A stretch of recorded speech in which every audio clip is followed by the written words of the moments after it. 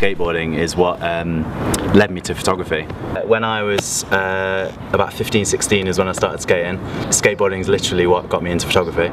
It wasn't enough to just be skating. I wanted to document it and start shooting photos to sort of show exactly what we were doing, that sort of thing. I was good at school. I went on to do college and then a degree in photography. I shoot digital and film sort of in equal amounts, really. So I do like shooting a big digital shot, but then at the same time, film's got this beautiful aesthetic which pulls me towards it, and I'm drawn to shooting film a lot as well, so it's a good mix, a good balance of the two.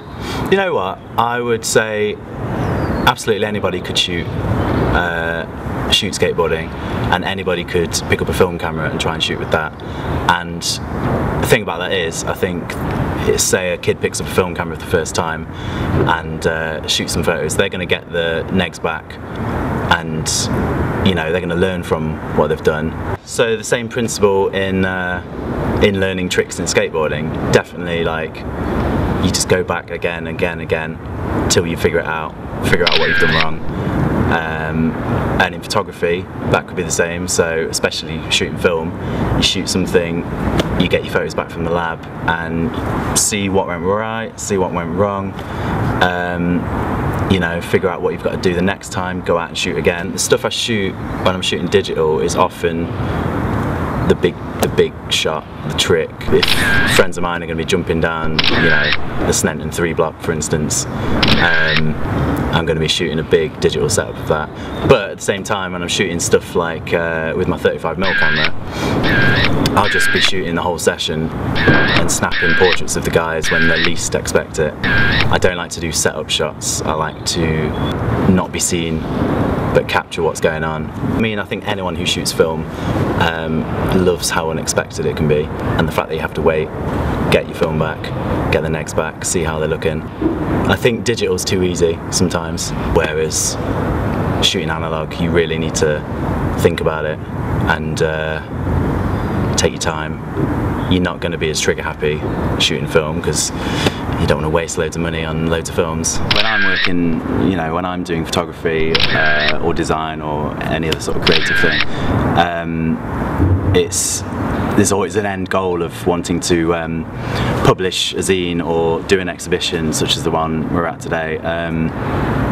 And the only way I can do that is with the scene we have here, the amazing Nottingham skate scene. So all the guys that I can shoot photos with, you know, all the guys that can put together a group exhibition with, you know, artists, illustrators, photographers, designers, you know, sculptors, people making stuff out of old skateboards. Yeah, it's creativity breeds from creativity, I guess. So I produced Varial magazine. I started that it'll be about 4 years ago now, which I always envisioned as being a group project.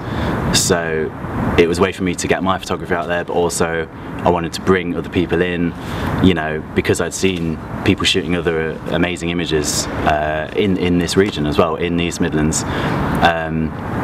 Which of course is amazing. I like seeing good photography from anywhere, but seeing it in your local area, your local scenes, of your local people you know.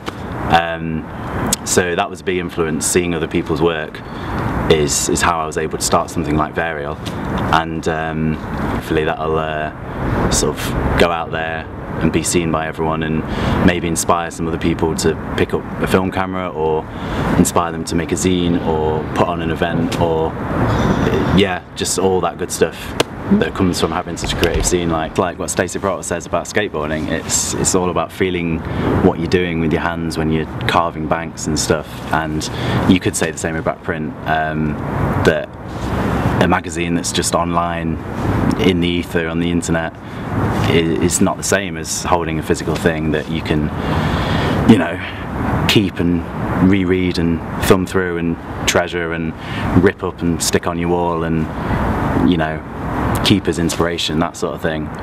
Whereas internet seconds are, you know, forgotten instantly almost. You'll scroll through and that's it, it's gone. You'll forget you ever saw that photo. But yeah, there's definitely something to printed magazines, and recent years have proved that that print's definitely not dead, as far as I'm concerned. At least in skateboarding. I'm not sure what the rest of the print world is doing.